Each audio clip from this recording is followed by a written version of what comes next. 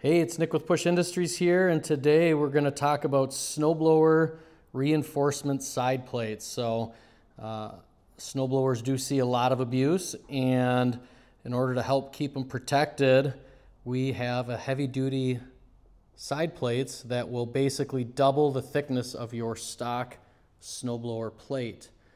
These are about 0.20, so just under a 1/4 inch, and our heavy-duty side plates are about the same, so you're going to basically double and be almost a 1/2 inch thick once these are on. Great way to keep your snowblower nice and true and keep it working good for a long time.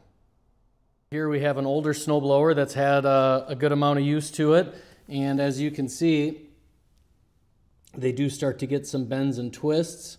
The cool thing about those side plates is not only does it protect them, but you could take a snowblower like this that has some damage, and then you can actually straighten it back out by pulling some of those bends and bows out of it and keep it stronger so it doesn't happen again. And it is important to keep this all true because that's what your auger spins on. And so if you start bending your plates, it'll get out of alignment and wreck bearings and vibrate. So it is important to make sure that everything does stay straight and true. So let's get right into the installation. The first step is prepping the snowblower for these plates. We're going to need to remove the bottom 2 bolts on either side, which is your skid shoes. Those will need to come off.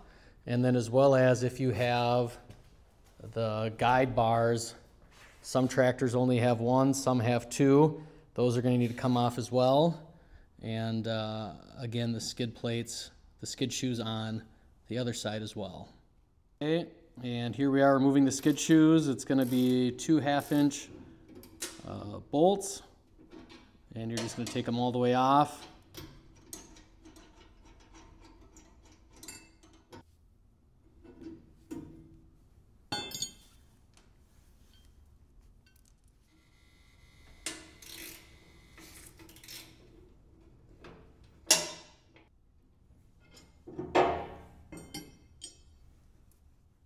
Okay, and now we're going to remove that guide bar. It's going to be a 10mm bolt and nut. And this tractor only has 1, so we're just removing 1.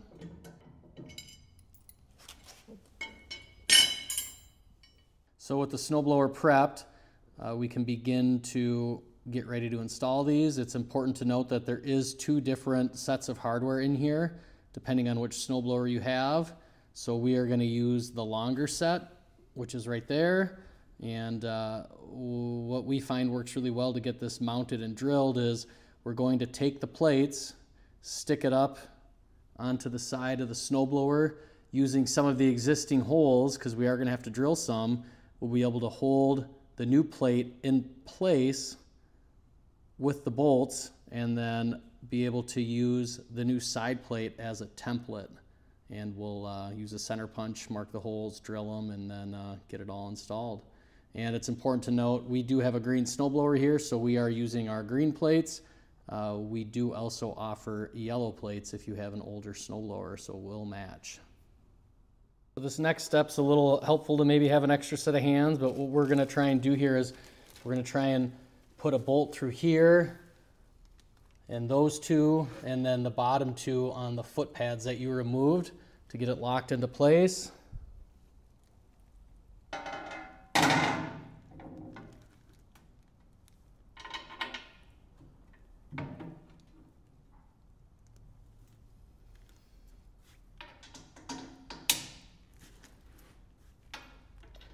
And so we're just simply putting these in to hold it in place so we can drill the new holes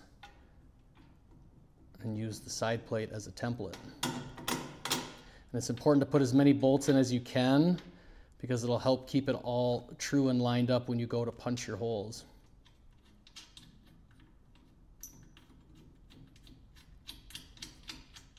So these side plates are on loosely, but you can see that before we start drilling, there is a little bit of play here And we want to make sure before we reef these down, kind of follow the profile with our finger that the plate is in the proper place and then tighten it down.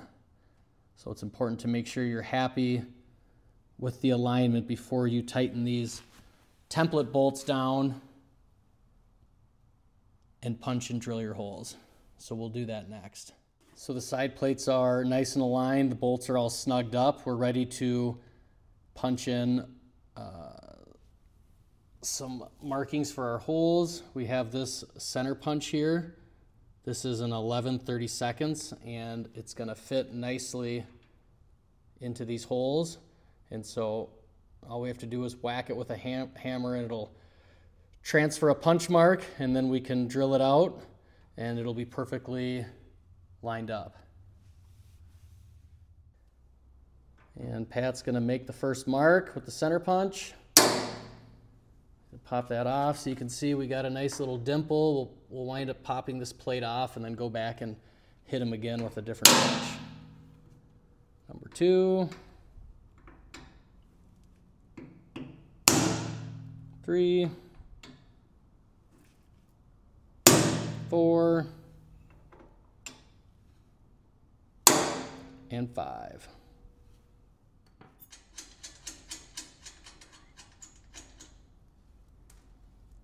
Plate is going to come off.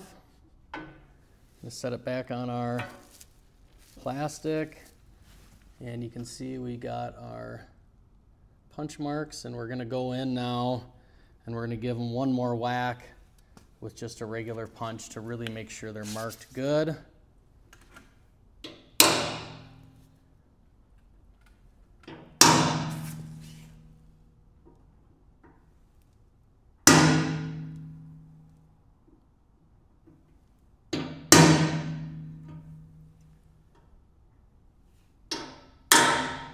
Okay, and then now we're gonna make the first pass with like a 3/16 drill bit just to get everything started, so the drill bit follows those punch marks really nicely, and we can really ensure nice, true centered holes.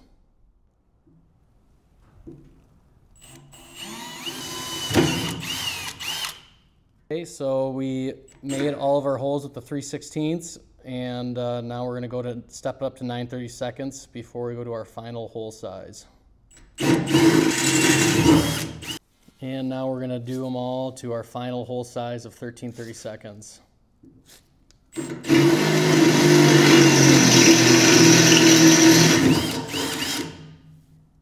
So all the holes are to the proper size, and you'll notice there's maybe a little bit of an edge from the drill, so we're just going to run a deburring tool through them quick. Just kind of get them all nice and cleaned up.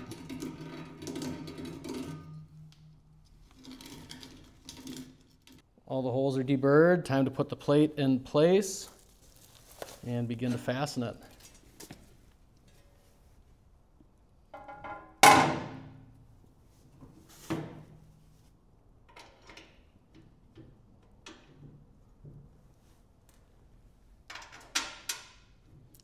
Holes are all lining up nice.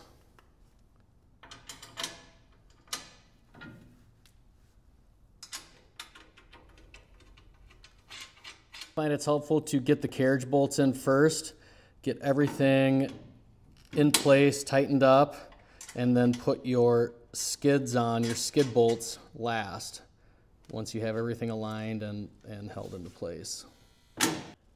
All the carriage bolts are on, the 10mm bolts are on, and now it's just time to put the plow skid on.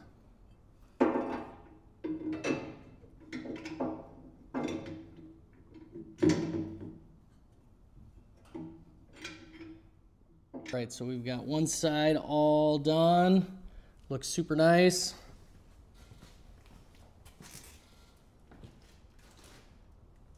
And we just got to do the other side.